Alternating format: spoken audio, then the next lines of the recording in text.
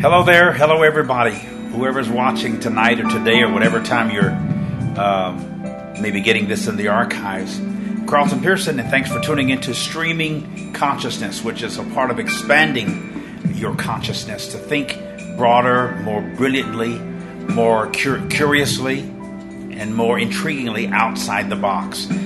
Aren't you tired of business as usual? Aren't you tired of the sort of stuffy ways we've been doing things? Well, I tap on your mind. This is my friend Charles Holt singing. Tapping, tugging, pulling, querying, questioning, trying to get you to rethink some things. Trying to get as many people as possible to.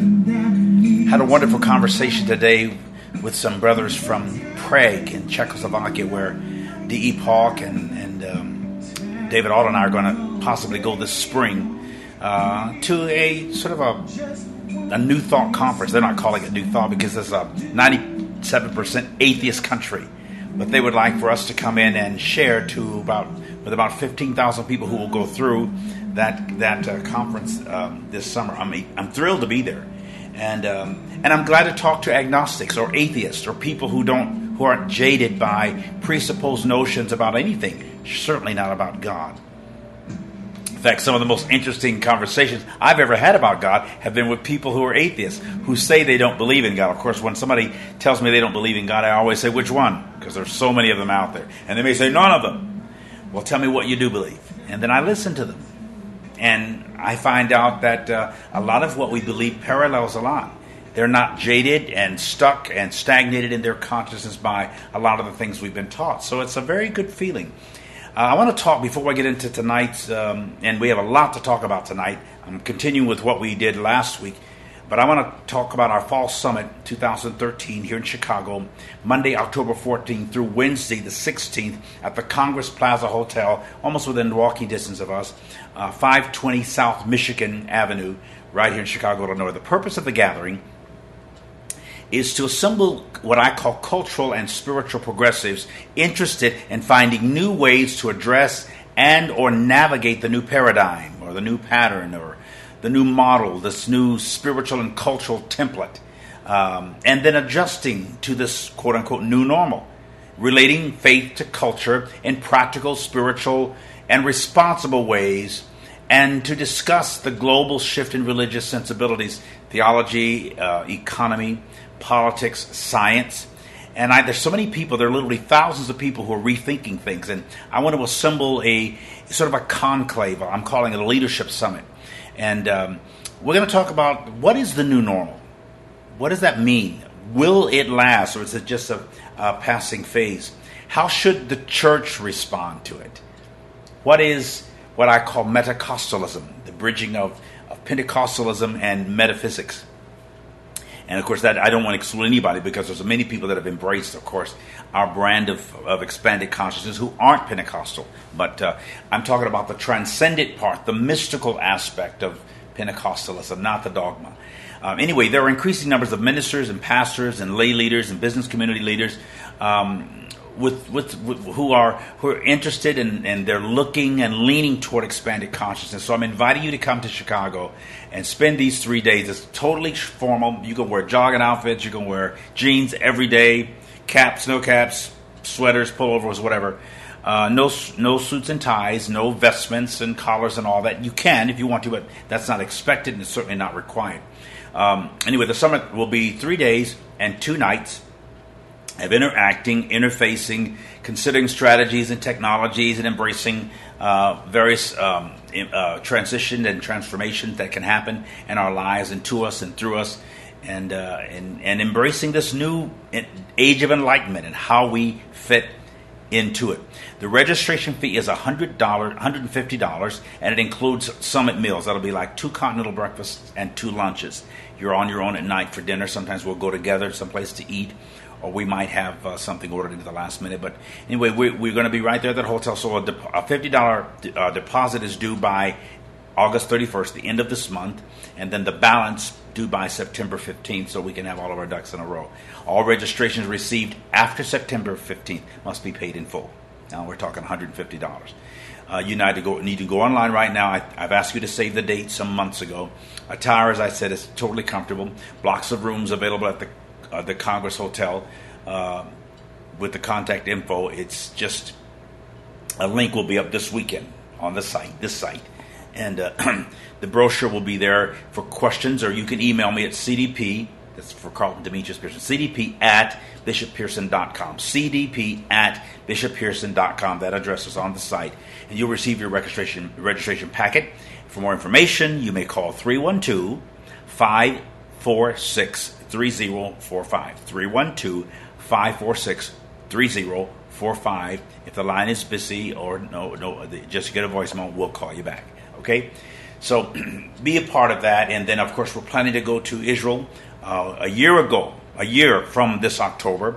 The first only that I've ever heard of, and that my people in Israel tell me, the first only radically inclusive peace tour, where we'll visit, of course, all the holy spots of the Jewish, Christian, and Muslim religions, as well as go up into Haifa, just north of Israel, to the beautiful, magnificent headquarters and temple of the Baha'i faith. We'll have panel discussions and music, and we'll ride on the Sea of Galilee. And if you want to be baptized in the Jordan just for nostalgic reasons, we'll do that as well. But it's going to be a great, great time. And any of you who may want to come to Prague, Czechoslovakia, if you can't make the Israel trip, you can make your own arrangements. We'll give you more information about that later. But I will be there for a week along with Pastor D.E. Paulk of Atlanta, Georgia, and David Alt of the Center for Spiritual Living. He's actually in, I think, Germany now, or Paris or something. Anyway, so many things. Prague, a well-known, I understand, an actor and a businessman and a pastor there have come together, and there's this new interest in not in religion but in spirituality, and that's what I want to talk to you more about tonight. I put a post out today and got quite a bit of a response from titled, "Can you believe in, follow, and or walk with Jesus without worshiping him?" Can you believe in, follow, walk with Jesus, and not necessarily worship him, something that he never expected or invited or encouraged? But we do it. I've done it. We have great songs that I still feel deeply touched when I sing about worshiping God or worshiping Jesus and the Holy Spirit and all the things I've brought up with. I can still, even though I don't believe dogmatically the way I once did, I still can sing songs whose lyrics probably should be changed. But there's something beyond the lyrics. There's a certain mode and a certain mood and a model in my spirit that I feel when I worship the way I've been taught as a Christian and in Pentecostalism, but I'm not stuck there. Anyway, let me quote from something from this incredible new book by Aslan Reza. You've probably heard about it. It's a best-selling book. It's called Zealot: The Life and Times of Jesus of Nazareth. The Life and Times of Jesus of Nazareth. I'm not through reading it. I just got it on my Kindle, but I've seen some talk shows about it, and there's quite a buzz about it. But here's something he wrote today. This is a scholar, a degreed scholar, earned degrees. Today, I can confidently say that 2 decades of rigorous academic research into the origins of Christianity has made me a more genuinely committed disciple of Jesus of Nazareth than I ever was of Jesus Christ. Whoa. As soon as I read that, I stopped. Brilliant. Let me read it again. This is from a scholar, from an academician, and a former Christian preacher. A Muslim converted to Christianity, preached the gospel, gave his heart to Christ, received Christ, was born again, preached passionately all over the world, as I have.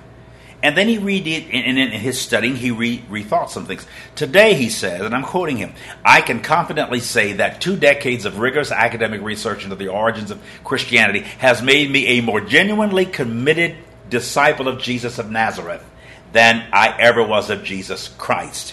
My hope with this book," he says, "is to spread the good news of the Jesus of history with the same fervor that I once applied to spreading the story of the Christ." Aslan Reza. Now, you might say, well, what's a Muslim been talking about Jesus in the first place? He literally converted to Christ. You've got to read the book. I'm not going to tell you all about it. But it's fascinating. You can get it on Amazon.com. It's like maybe $12 or something like that. Now, Jesus once asked his disciples, and this is part of the post, "Who do people say the Son of Man," notice he did say Son of God, He said, Son of Man. Who do people say the Son of Man is? Son of Man is the translation of various Hebrew and Greek phrases used in both Hebrew and New Testament Bibles. When I say the Hebrew, I mean basically the Old Testament. It has diverse meanings, ranging from a normal human being to a prophesied eternal divine ruler like King David. Son of Man is usually a reference to some connection to David when Jesus used it, because he is biologically in his family line, bloodline, connected to King David. The Hebrew expression of Son of Man is Ben Adam, appears 170 times in the Old Testament, the Hebrew Bible. 93 of them are in the book of Ezekiel. 14 are found elsewhere. The term Son of Man, Ben Adam, Ben in Hebrew is son.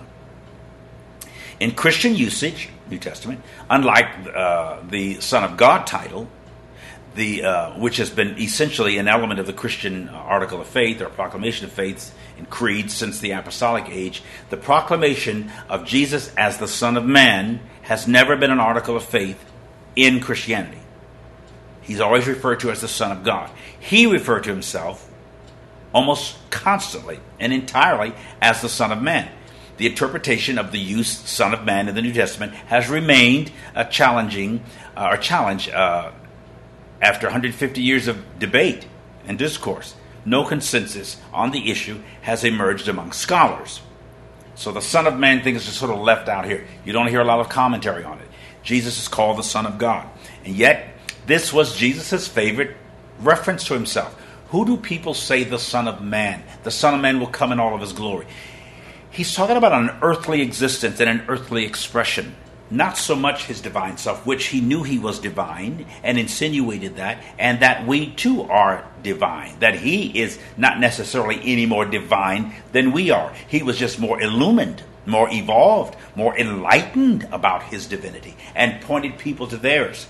He didn't point people to follow him, to worship him.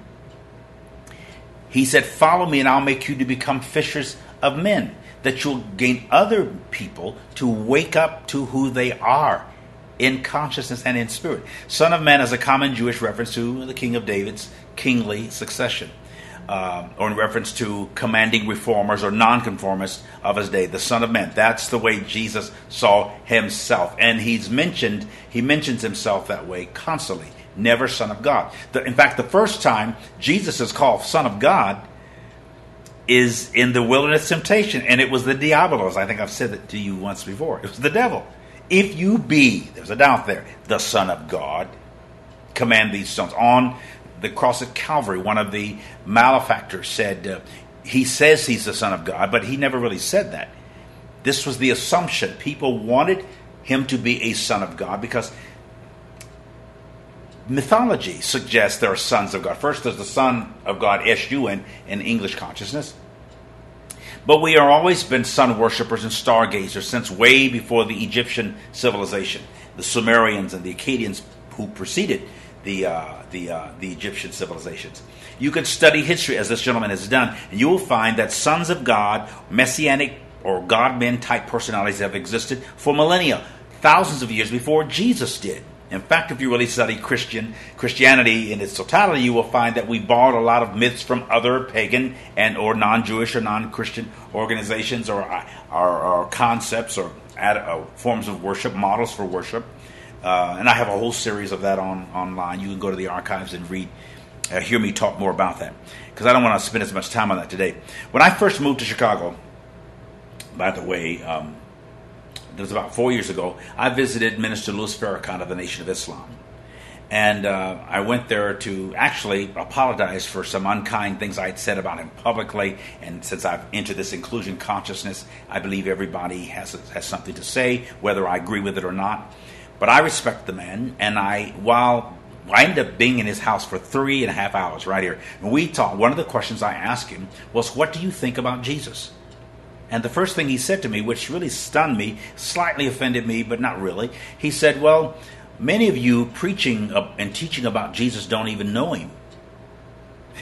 Can you imagine that? I said, I was fascinated by his boldness, by his sincerity, and by his authority. He's a senior statesman and a brilliant thinker. I said, tell me what you think about Jesus. I used to sing a song when I was a kid in the church. Tell me what you think about Jesus. He's all right. Tell me what you think about Jesus. He's all right. The crowd would say that. So I asked the Minister Farrakhan, what you think about Jesus? And he sat down. We sat down and he gave me the most extraordinary discussion, teaching, if you will, or exhortation on Jesus that I've ever heard before or since. I was totally fascinated. This man, of course, has studied Christ as so many, many others have in history. People really love Jesus. Now, many folk who love him don't worship him. And sometimes Christians, non-Christians, understand and appreciate Jesus in ways Christians don't and haven't and maybe won't because they're not interested. Mahatma Gandhi said, I may have become Christian were it not for Christians. What gospel, let me get back to the post, what gospel did Jesus preach? Was it the so-called gospel of Jesus Christ? Is that what Jesus preached? Most Christians, including the Apostle Paul, preached the gospel of Jesus Christ, but not the gospel that Jesus Christ preached. They preached the gospel of Jesus, or Jesus Christ, but not the gospel that Jesus preached. The good news. Gospel means good news. Did Jesus preach Jesus? Or did he preach something else? Later on I'm going to quote from his most famous sermon. It's called the Sermon on the Mount. He doesn't mention himself once. I love Jesus. I follow his teachings and his example, but I don't worship him. I stopped a long time. And I am not offended by people who do. I can go in a worship service and his name is going to be mentioned tens of thousands of times. Thank you, Jesus. Hallelujah. Glory to Jesus. Just praise Jesus. I understand all that. And I'm not offended by it. I think it's harmless. But I think it conceptually hinders your forward thrust into the Christ consciousness. Because you stop at Jesus, who was a man, and referred to himself as that, Son of Man. Is it possible, Aristotle said, it is the mark of an educated mind to be able to entertain a thought without accepting it. I can entertain the thought of Jesus, even of worship Jesus, songs about Jesus and about the blood, because I've sang them with the best and rest and with passion and with tears and sometimes with fears. But I understand Jesus differently. I think I understand him better. I understand God better. I think it's more important what Jesus said about God than what the church says about Jesus, if you want to know the truth. Christ consciousness is a lot more than a man or a mantra. It is even more than the man Jesus, Christ consciousness is. So let's go to the next level of self and soul expansion and expression in spirit. So as we continue a little bit of last week's lecture, which I'm constantly trying to get people free from religious tyranny, from unreasonable dogma, from fear-based theologies, and to get inwardly whole and inwardly holy. Religion these days, particularly in the Western world, the Western thought, means God-fearing. When you say he's a religious person, whether you're talking about a Jew, a Muslim, or a Christian, you're tending to say this guy fears God and follows some kind of model or manual to appease the gods that he fears, who is angry. Okay, so that you can assume that he's going to be fairly moral because he doesn't want to tick God off.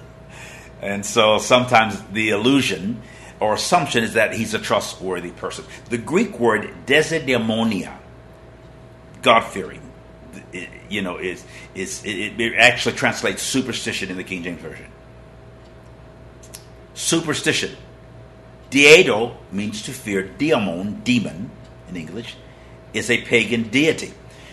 So superstition is the probably the widest form of religion expressed on the planet in all the faiths. Fear of the gods, desidemonia, superstition. The Latin word for pagan is paganos, which basically means villager or rustic, from pagos, which means country or countryman. These are people who lived in the rural areas. They were generally uneducated. They were landlubbers. They were root workers. They were ecologists. They were tree and plant lovers. They were herbalists and sometimes suspicious because they would mix herbals herbs into drugs and potions and get kind of spaced out, like mushrooms and peyote, things like that. And they would hug a tree, and they would use herbs for healing, and they would make healing potions. And later on, that became expressed as some form of black magic, or voodoo, Creole for voodoo, deity, spirit in African spiritism. Latin paganus also meant civilian.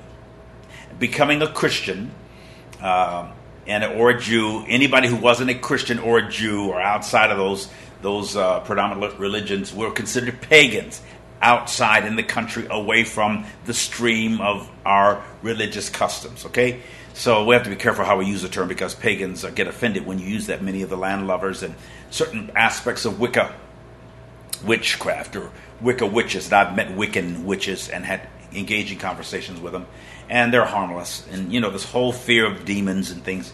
And if you believe in that, of course, you can live that fear out and walk it out. If you diminish your respect for goblins and spirits and things that go bump in the night, you won't be as terrorized by it. Now, I'm aware of demons, people who believe in that. I believed in them for years, cast them out with them frothing and cursing and deep voices and very dramatic and all that kind of stuff. I'm not intimidated by it. Wherever I go in the world, that whatever energy or intelligence would intimidate me knows that I am familiar with its accesses and excesses, and I'm not afraid of that kind of thing. But if you believe in it, as I did for so many years, you have to cast them out every once in a while, because you invent them and invite them and invoke them into consciousness and into your life. They become your reality. I can talk a whole teaching just on that. Let me quote something from Mark Twain that I used last week, and then I'm going to get on further with the Sermon on the Mount and what gospel Jesus preached. Man is a religious animal. He's the only religious animal, Mark Twain says. He's the only animal that has the true religion. Several of them. He is the only animal that loves his neighbor as himself and then cuts his throat if his theology isn't straight. He has made a graveyard of the globe in trying his honest best to smooth his brother's path to happiness and heaven. Of course, he's being a bit sarcastic and facetious, but I get his point. I get it very, very thoroughly. In the Sermon on the Mount, which is about the fulfillment of the law, this is the most famous sermon Jesus preached. And the only reason he heralded or shouted it because, and I've been on the Mount of Beatitudes in Israel several times, there's a deep valley leading down to the Sea of Galilee, breathtaking views. And he would have had to project his voice because they had no sound systems, no PA, public address systems in those days. So preachers or heralders exerted their voice and real loud, and so that people could hear. You don't need to do that in church today, especially with a sound system. Nobody needs to yell. We tend to do it because we're kind of emotional people. But Jesus in the synagogue would read the scriptures or the Talmud or the Torah, and sit and teach and talk. All this huffing and puffing and preaching and tuning up that we do, particularly in the African-American Pentecostal circles, it's fun. I love it. I'm a connoisseur of that kind of stuff. But I don't do it anymore. I did it with the best and rest. I understand its nuances. I understand its rhetoric. I understand its emotionalism. I understand its showmanship. And we've got some really prince-up preachers out there. That's not the way Jesus preached. And actually, preaching is inappropriate in the church. It's for teaching. Preaching is for the streets, but of course, it's illegal to do it in some places. And then, if you have a sound system, it's just to amplify the voice. People don't realize that. When you go preach, I got to hear the preacher. Well, you're not supposed to hear a preacher. You're supposed to hear a teacher. But you can. It's okay. I'm not denouncing it. I'm just making that point. Jesus is quoted to have said in Matthew chapter 5, "Do not think that I have come to abolish the law or the prophets." Now remember, he's talking to Jews. There were Pharisees present. They were following every word he spoke. They were always in his face about something. And he knew they were out there, and they were accusing him of trying to abolish the law or the culture and the customs of the Jewish religion. Some of it he was addressing in a, I think, very critical and instructive way. Not destructive, but instructive way. Anyway, he made that comment, I think, for them to hear it. These Pharisees and members of the Sanhedrin were threatened by Jesus' teaching and by the huge followings that he received. Mostly poor peasants, uneducated people, illiterates, including many of his disciples. They were not literate people, well-read people, and there were no books mass-produced in those days. Everything was handwritten, manuscripts, and so the average common person didn't own a book, never even saw one. There were no big libraries in those days. You have to think of all this. Even when you think about the Bible, they weren't reading the Bible.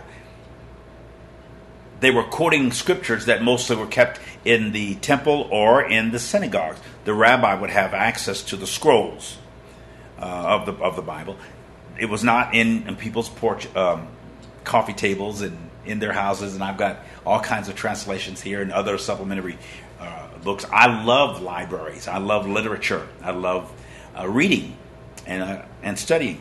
But they didn't get to do that in that day. So Jesus was making these comments. He says, I've not come to abolish them, but to fulfill, meaning or to accomplish or complete, not compete, as they thought it was, but to complete or complement, which means basically to apply praise and respect to the culture and the customs of those Jews who believed in the scriptures. Now, mind you, though Jerusalem and Judea, Israel, was an occupied country, and Jerusalem an occupied city by the Romans, the Roman Empire, there have been 7 world empires, Egypt, Assyria, Babylon, Greece, Rome, and some people believe Papal Rome. Did I miss one? Anyway, 7 world empires from Egypt to now the Roman Empire, followed by the Holy Roman Church, or the Catholic Church, that would be the 6th or 7th. And some people believe the United States is the world empire. Don't forget the British Empire, a part of which America is. Anyway, that's a whole lesson on history, another lesson on history. But Jesus said, I didn't come to abolish them, I came to fill them full. I have to honor all the customs, because I'm a Jewish young man. My parents were Jewish. I was raised in the culture. I went to Jewish schools, and I studied the scriptures and the culture. He says, verse 18, for truly I tell you, until heaven and earth disappear, not the smallest letter nor the least stroke of a pen will by any means disappear from the law until everything is accomplished. Well, most folks think the law is the whole King James Version, the whole New Testament, the whole holy, inerrant, infallible, authoritative Word of God. It isn't. He was talking to Jews about a Jewish document and writings, sacred writings, and sometimes secret writings that very few understood. And he was talking to the culture of people who would understand what he was talking about. This is not a comment about the whole Bible. There was no New Testament at the time. You understand that? So he says, for truly I tell you, not even until the heaven and earth disappear, not the smallest letter nor the least stroke of a pen by any means disappear from the law until everything is accomplished. Now, here's what he's referring to metaphysically. Once religious people, or humankind at large, the world over, finally accedes to higher consciousness, where laws are no longer needed, they will remain. There is a place beyond religious legalism. Writings, sacred writings, scriptures, holy books, holy temples, all that stuff. There is a space and place in consciousness beyond all of that. But until that passes, until the man's dependency on laws and legal systems and dogma and doctrines and disciplines and religious rites and rituals and rules, until that, as long as that's here and until we pass beyond it, it's going to always dominate the culture. That's what he basically was referring to. You're never going to feel secure without guides and guards and controlling humankind until you raise your consciousness beyond that. You can transcend religion. You can transcend rituals and rites and liturgies, if you will. And that's what's coming, whether you like it or not. The world is shifting. There's this global shift of consciousness. I was referring to you earlier about Prague. In Czechoslovakia, 97% atheists, and yet it's known the city of temples. I can't wait to see all these beautiful temples. Dee's already been over there. There's all these thousands of gorgeous, ancient religious temples, mostly Catholic temples and churches, Orthodox churches, that there are more pigeons in than people. Nobody goes anymore. Nobody talks publicly about God or religion over there. But we're going because they're more interested in what we're calling new thought or expanded consciousness or some aspects of Pentecostalism. I'll be there for a week to talk about spiritual things, about self-actualization, self-realization, about creating in consciousness. You know, one of the more popular books over there is The Secret, The Laws of Attraction. They heard that I know Michael Beckwith, that I had been on television with Deepak Chopra. They're fascinated about all that kind of thing. And so I'm going to go and spend some time there. And there'll be 15,000 people coming through. This is a hunger in an atheist country. We may even do some television and radio. Let me read the 19th verse. Therefore, anyone, Jesus said, because I got to get to this. Therefore, anyone who sets aside one of the least of these commands and teaches others accordingly, now with the Jewish mindset, worldview and religion, that's what he's talking about, will be called least in the kingdom of heaven. Now, not everybody had the same or held the same concept of heaven or the kingdom of heaven as Jews did. The Jews would have understood possibly what he was talking about. There was not a lot of references to the kingdom of heaven in Jewish thought. They thought the kingdom of Israel, Solomon's temple, David, the king of Israel. They thought of earthly kingdoms and earthly thrones. Later on, this same Jesus says, my kingdom is not of this world. And then he says, the kingdom of God is within you. Righteousness, peace, and joy in the Holy Ghost. It's not a matter of what you eat or drink. It's not a matter of rite or rituals. The kingdom of God, the kingdom of heaven or God is righteousness, peace, and joy spiritually. Joy in the Holy Ghost or in the Holy Spirit. I mean, there's just so much we could say about that, but just let me finish. But whoever practices and teaches these commands will be called great in the kingdom of heaven. Now, is he talking about Pharisees and scribes? They are the ones who practiced and supposedly taught the commands. I mean, their whole lives revolved around the commandments. They were pious and pompous. You think Jesus is referring to the Pharisees or to the little simple poor peasants? What was he talking about here? Was he being facetious? A lot of times in Jesus' teaching, he's being a little bit sarcastic, a little bit facetious, not for the simple people or the commoners. Even his disciples didn't get a lot of what he was talking about.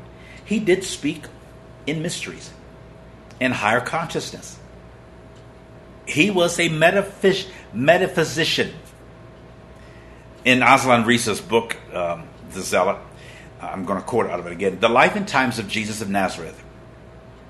That's the name of the book. He wrote, in the end, there are only two hard historical facts about Jesus of Nazareth. He didn't say Jesus Christ. Jesus of Nazareth. They had to say Jesus of Nazareth because there were Jesuses or Yeshuas in Hebrew, Joshua's, all over Israel. It's a very common name.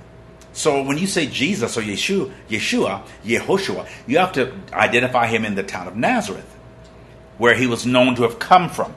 He was born in Bethlehem and raised in Nazareth. So that is the Jesus the Nazarene or the Nazarite from Nazareth.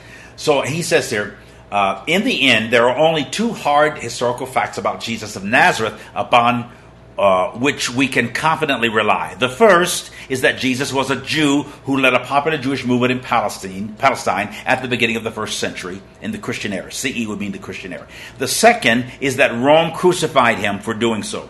He was a popular Jew. He was a Jew who led a popular Jewish movement. He had his followers.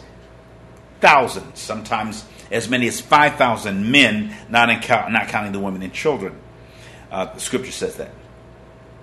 The Romans, not the Jews. The Jews didn't kill Jesus. The Latins, the Romans, the Roman government crucified. Cruz is the Latin word for cross. Not the Jewish word. It's the Latin word. Remember one time Jesus said to his disciples, take up your cross and follow me? Now, what could that have meant to them? And I'll do a whole teaching on this later. The cross before the cross.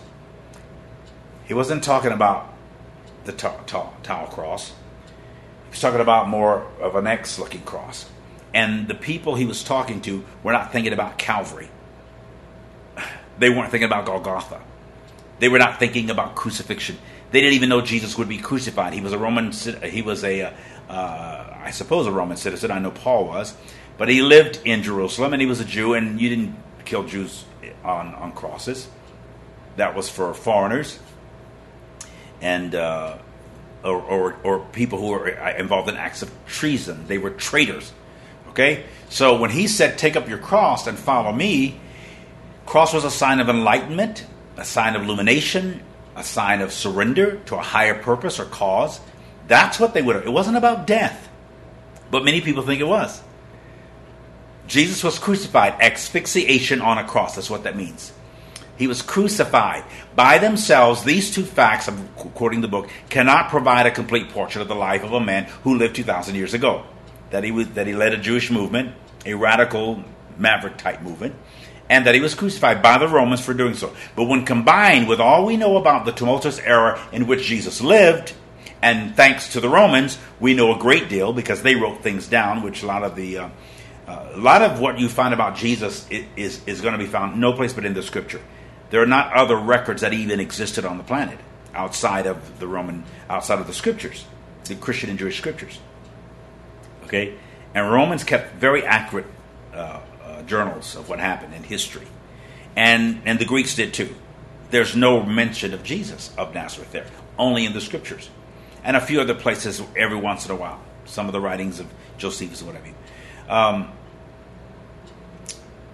These two facts can help paint a picture of Jesus of Nazareth that may be more historically accurate than the one painted by the Gospels, because that's a totally different image of Jesus. Indeed, the Jesus that emerges from this historical exercise, a zealous revolutionary swept up, as all Jews of the era were, in the religious and political turmoil of the first century Palestine, bears little resemblance to the image of the gentle shepherd cultivated by the Christian community.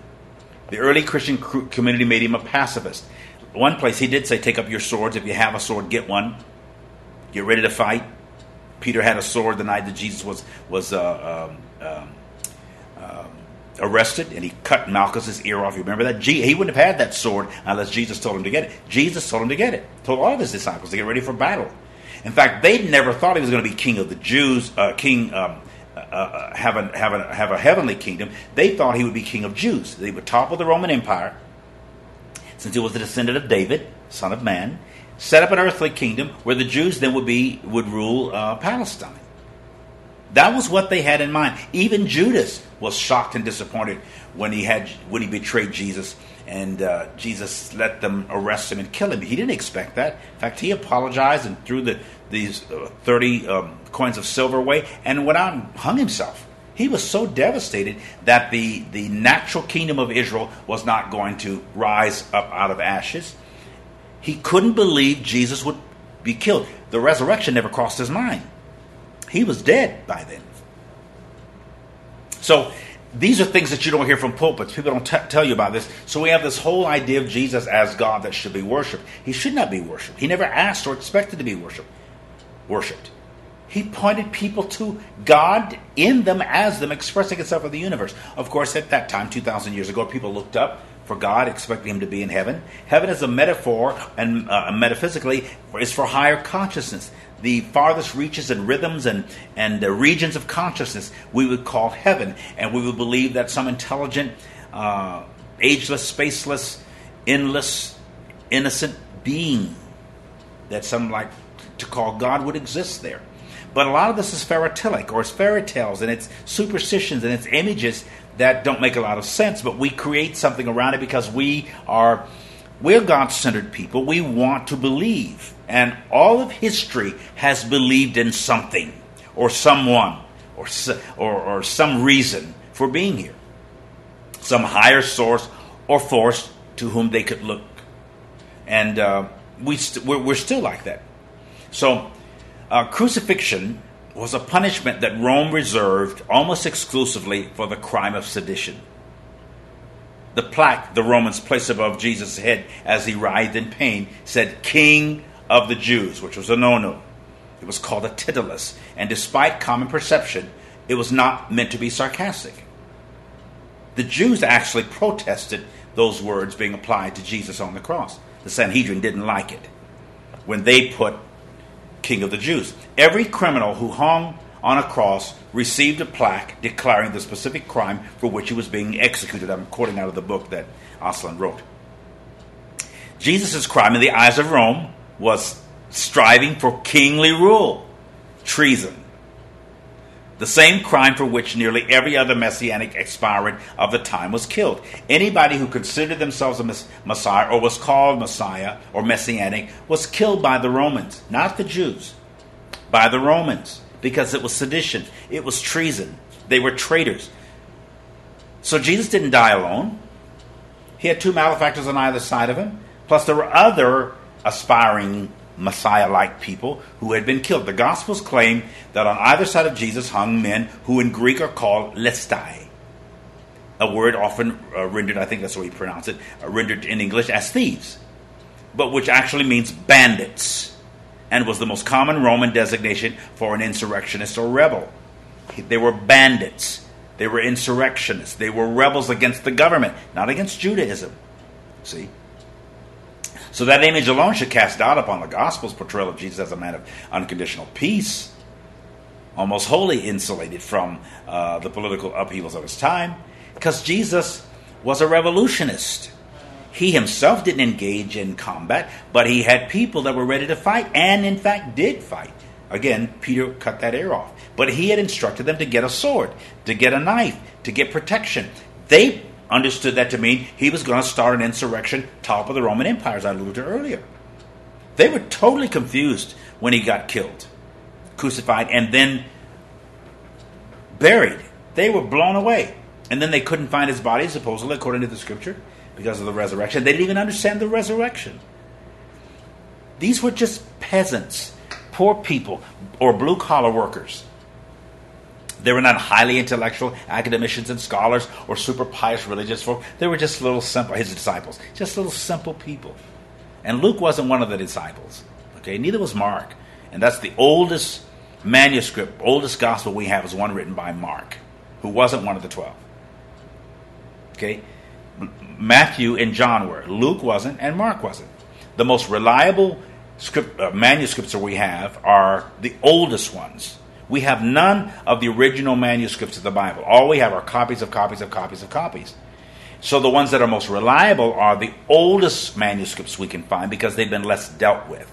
Doesn't mean they're perfect. Doesn't even mean they're authentic. It's just the oldest ones we have. Any scholar will tell you that. Most preachers on Sunday who have been at school don't know that. They don't think about that. They don't want to hear anything about that. The notion that the leader of a popular messianic movement calling for the imposition of the kingdom of God, a term that would have been understood by Jew and Gentile alike as implying revolt against Rome, could have remained uninvolved in the revolutionary fervor that had gripped nearly every Jew in Judea is simply ridiculous. He was involved. Jesus was involved in the movement, in the revolution. He used terms like the kingdom of God. He did say, my kingdom is not of this world. His followers didn't understand altogether, but he was like an activist, a sacred activist. He hated the way the culture was treating the poor. He despised the way the church, or the Jewish church, Israel was being treated. And he despised even more the way the Papa Sanhedrin legalist treated the little simple people who couldn't even read. Why would the gospel writers go to such lengths to temper the revolutionary nature of Jesus' message and movement? Why? What are they thinking? Because they wanted to create this messianic personality that people would worship and follow and that they could control. That was part of Constantine's objective, is to control the masses by controlling their God, creating a God that he could control. I know that sounds weird and it sounds anti-scripture, but that's the reality of what happened. You should read the book before you get overly upset. Read this book that I alluded to, and you can go to Amazon.com. I'm still reading it. It's pretty fascinating. The man, again, I'm really impressed that he was converted to Christianity, became an evangelist, a soul winner. But he was so interested in what he was teaching and reading and studying until he studied it in exhaustive studies, and he started having questions, as I did after 50 years of ministry. Back to the Sermon on the Mount, Matthew 5:20. Jesus says this, because this is an important line that I want to close tonight's program. For I tell you that unless your righteousness surpasses that of the Pharisees and the teachers of the law, you will certainly not enter the kingdom of God. Now, let me read it again. Jesus says, for I tell you that unless your righteousness surpasses that of the Pharisees. How can you be more righteous than a Pharisee? Here's what that means. Except your righteousness surpasses religious and ritual legalism of the Pharisees, you will not recognize, identify, enter, or entertain the kingdom of heaven or higher consciousness. He's not saying you won't go to heaven. He's saying you won't experience elevated awareness unless you get past Pharisaic ritualistic righteousness, which is carnal, ego, often testosterone driven, human logic.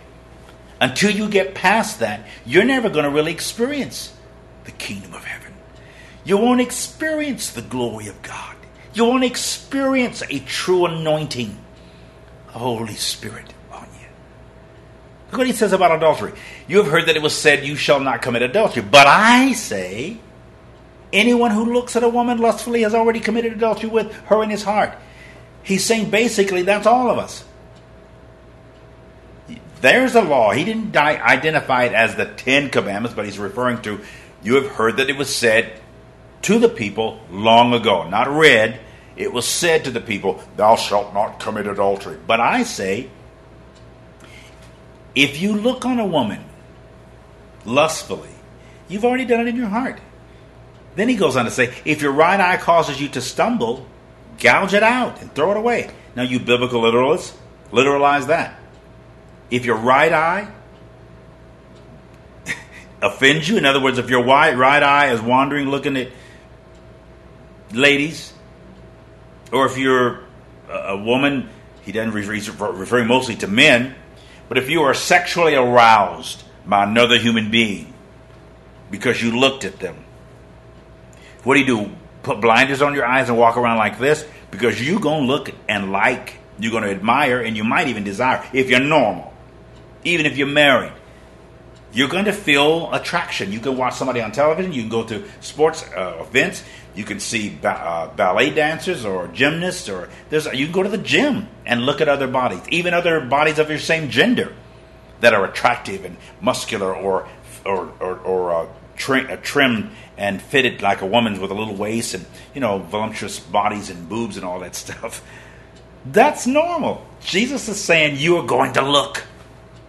And more than likely, you're going to lust. So that rule, and unless you can surpass that kind of legalistic approach to righteousness, you're never going to understand the beauty of all that's around you. Male, female, trees, flowers, buildings, horses, or cars in our day. There is a spirituality and a human spirituality and a kind of a secular spirituality beyond religion. What's wrong with laying by the lake or a beach or a fountain or a park or going up in the mountains on a Sunday instead of going to church? Now, I like the connectedness. I'm not, I pastor church here, a small group of people. I pastored thousands and did it for 35 years. So I understand what that whole thing is. But I like a day of rest. I wouldn't mind talking to you on Sundays on here, for an hour. And playing a little music and then letting you be free and me be free and go to the beach or go to the lake or go to the zoo, go shopping, go to church. It's okay. Whatever you want to do.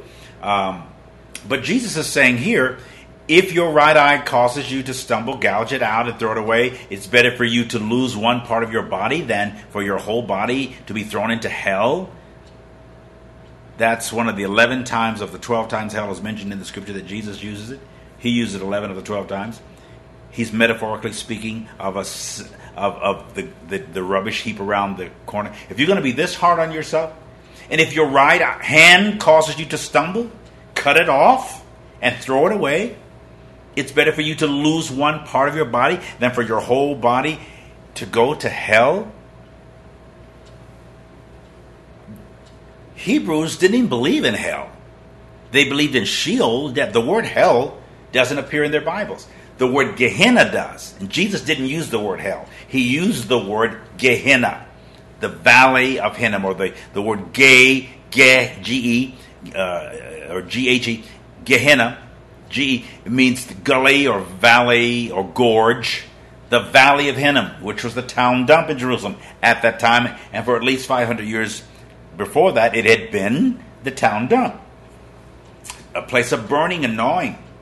It was a metaphor among Jews for waste, for separation, for lack. These were metaphors. And a metaphysical appraisal of them makes you understand them even more. Jesus was not a legalist. And he wasn't suggesting that people should be Pharisaic. The word means separatist. He was saying, exceed that. transcend it. Your righteousness has got to be more than legalism and rules and writings and scribblings and scriptures and scribes and Pharisees. The scribes and Pharisees. About divorce, it's been said, anyone who divorces his wife must give her a certificate of divorce. He's quoting the law of Moses. But I tell you, anyone who divorces his wife, except for sexual immorality or adultery, makes her the victim of adultery. And anyone who marries a divorced woman commits adultery. When I can go down a long list of preachers, let alone laity, who have married divorced women. Are they forcing those women to commit adultery? I'm not going to name them, but if I did, some of you know who they are. Others of you will be stunned. Now, you biblical literalist, what you going to do with that passage? I tell you that anyone who divorces his wife, except for adultery, makes her the victim of adultery. And anyone who marries a divorced woman commits adultery. Now, he's talking to Jewish people about Jewish ways of being. That doesn't necessarily apply to other people outside the Jewish culture and customs. Were Jesus alive today, he may have talked totally differently. We've held on to some of these things for so long. Here's what he says about oaths, and I'm almost finished. Again, you have heard that it was said to the people long ago, do not break your oath, but fulfill to the Lord the vows you have made. Well, that's one of them is marriage. But he says, I tell you, verse 34, do not swear on an oath at all, either by heaven, for it is God's throne. Don't make an oath. Well, what is that going to do with marriage? The oath, the covenant, the sacred words. Don't make it, don't swear on the Holy Bible in the court of law. Don't swear by earth, for it is a footstool, or by Jerusalem, for it is the city of the great king. And do not swear by your head, for you cannot make even one hair of white grow. In other words, he says don't swear. All you need to say is simply yes or no. Anything beyond this comes from the evil one. Or in some translations it says just from evil. From something injurious or calamitous or destructive. So much I could teach on this. This is the Sermon on the Mount. He hasn't said anything about the resurrection, the cross, the blood. He's saying he's talking about their scriptures. It was said to the people long ago. Eye for an eye. You have heard that it was said, eye for an eye and a tooth for a tooth. But I tell you, do not resist an evil. I tell you, do not resist an evil person. What? If anyone slaps you on the right cheek, turn to them the other cheek also. You know you ain't going to do that. You haven't done it, and if you have, you weird. You're different. And I salute you. But he doesn't say what to do after you turn it that first time. Maybe the next time you turn his cheek or hers, slap him back. If anyone slaps you on the right cheek, turn to them the other cheek also. Now, if somebody slaps me on the right cheek, what if they slap you on the left cheek? He don't say what to do if they slap you on the left cheek. You want to be literal about it? Half of these Bible-toting fundamentals, if you hit them one time, they will go crazy on your head. If anyone wants to sue you and take your shirt, hand over your coat as well. All of us resist suits. We go to court. We spend money. We mortgage houses. People have done that. Christians. If anyone forces you to go 1 mile, forces us? Ain't nobody going to force. When did the last time you saw somebody testify about being forced to go 1 mile? Go with them 2 miles? If anyone forces you, give to the one who asks you, and do not turn away from the one who wants to borrow from you. You do that every day with your children, with friends. You walk by panhandlers all day. Christian fundamentalist literalist, Jewish literalist fundamentalist. Think about all this. Now, these are the words of Jesus, apparently. We don't really know that absolutely, but this is what. Because all the writers, Matthew, Mark, Luke, John, these guys were dead when their books came out. We cannot absolutely verify that these are authentically written gospel narratives by the name who is put above, whether that's Matthew, Mark, Luke, or John. Remember, these guys were not literalists. They were not illiterate. They were not literate. They were illiterate, most of them. And so 40 years or so, up to 70 years after Christ, then these books come into circulation. And nobody can verify because we don't have any of the original manuscripts. A lot of it was oral tradition. Who told these stories? Who wrote them down? Were they told or remembered accurately? Were they written down precisely? We don't know. Nobody knows. So there's a lot going on. Love for enemies. Have you heard that it was? You have heard that it was said, "Love your neighbor and hate your enemy." Where did they hear that? Not scripture, just oral tradition and attitude. 44. But I tell you, love your enemies and pray for those who persecute you. You usually pray on those who persecute you. You don't love your enemies. Most go into these churches, they're mean and angry. Every once in a while you find a little sweet person, but how much will they take? Love your enemies. Very, very few people do that. We don't even think God loves his enemies or its enemies because God reserves hell for them. He's going to torture his enemies, supposedly. According to the way most people interpret Scripture, God's going to tell you to love your enemies when he hates them, whether that's Hitler or Saddam Hussein or some atheist who doesn't believe. He's going to torture them in hell forever. That's what fundamentalists believe. Love your enemies and pray for those who persecute you, and that you may be children of your Father in heaven. He causes his sun, notice, to rise on the evil and the good. There's inclusion. And sends rain on the righteous and the unrighteous. There's some aspects of my inclusion gospel. First, but then he, supposedly that same God that lets the sun rise on them and rain fall on them will ultimately send them to hell. Jesus says, if you love those who love you, what reward will you get? Are not even the tax collectors doing that? Tax collectors were despised by Jews because they were overtaxing them. And if you greet only your own people, what are you doing more than others? Do not even pagans or publicans, Roman tax collectors, do that? Be perfect, therefore, as your heavenly Father is perfect. Is that possible? Who even knows how perfect the Heavenly Father is? Be perfect. The word actually means be precise and be matured. Be a full adult and maximize your potential as a human being. The word is teleos in Greek, finished. When Jesus said it is finished, in Greek the word was tetelestai, mission accomplished, finished, maximized, fully grown, ripened, mature, completed. I've reached destination or destiny. So, who is Jesus?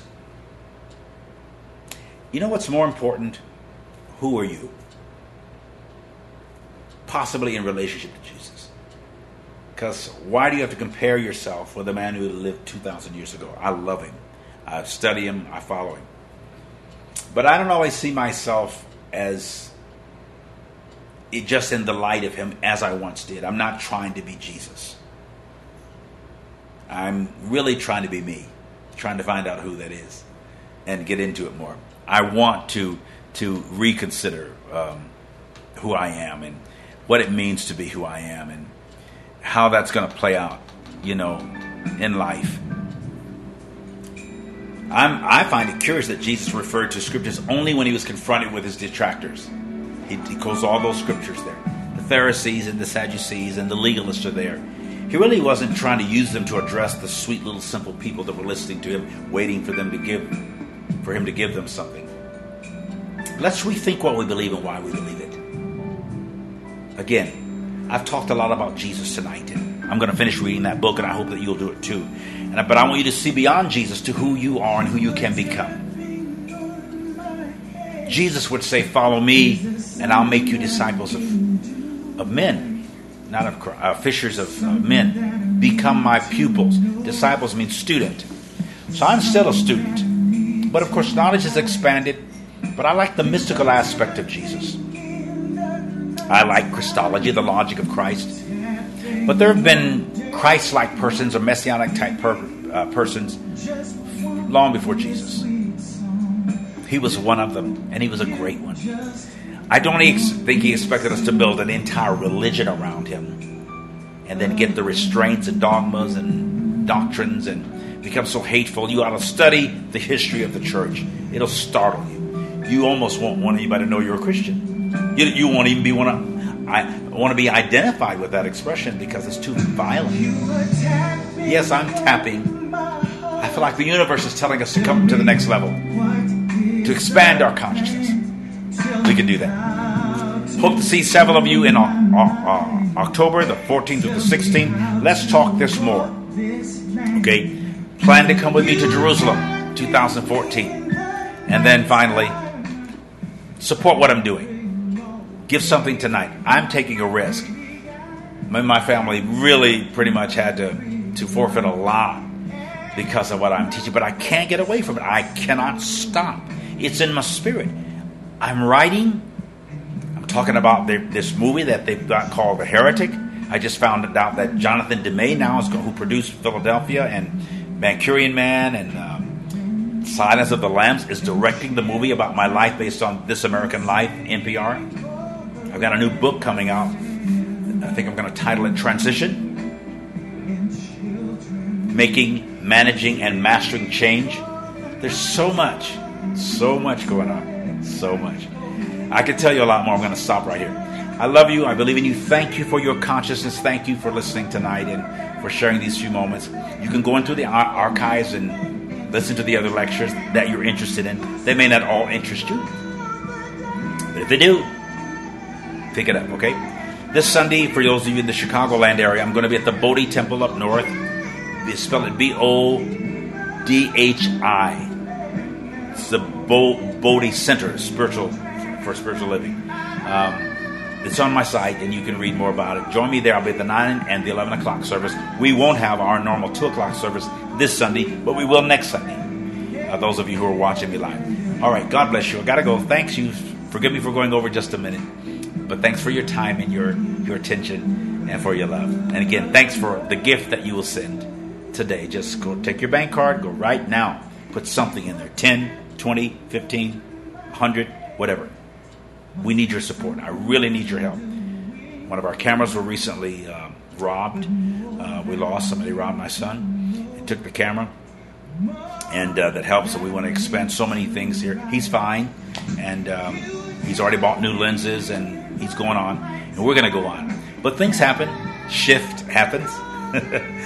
All right. We need your help and support. We love you. We believe in you and we're here for you. Good night now. See you again next time. Peace. Namaste.